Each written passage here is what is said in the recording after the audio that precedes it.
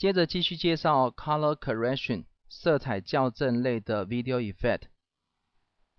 我们这边呢，先选一个影片片段或是图像，好，并且把时间滑杆放在这个图像的范围内。好，我们来看第一个 Brightness Contrast。其实这个我们在前面有看过类似的，好，就是调整亮度与对比。我们在这个地方呢，可以调整亮度，变亮、变暗。好，对比增加、减少对比。好，删除。我们再来看一个 Broadcast Color。Broadcast 是广播的意思。我们在电脑上面能够看到的颜色呢，不一定能够在电视上看到正确的效果，所以我们在这个地方呢，可以套用一个 Broadcast Color。尤其是你的素材呢，可能是用电脑产生的，比方说你用 3D 动画产生的，你用其他动画软体产生的素材，你担心这个颜色超过电视可以显示的范围的话，你可以在这个地方呢套用一个 Broadcast Color。好，在这个 Broadcast Color 呢，你可以选择视讯格式，它有2个选项，一个是 NTSC， 一个是 PAL。国内呢是使用 NTSC 的视讯规格。好，有2种方法呢，让颜色呢确定可以在电视上正常的显示，一个是降低亮度，一个是降低色彩饱和度。好，这个是 Broadcast Color。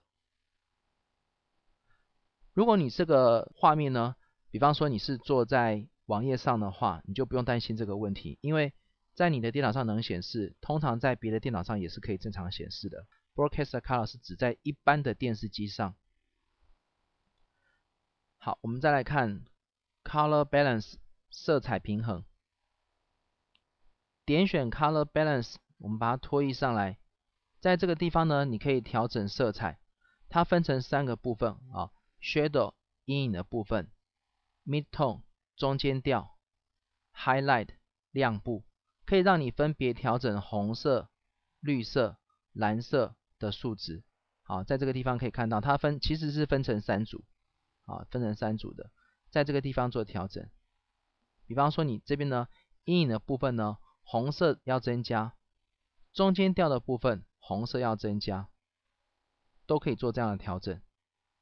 其实这个 Color Balance 呢，有另外一个类似的滤镜，我们可以在底下呢 Image Control 这个地方，也可以找到一个 Color Balance RGB， 用这个也可以。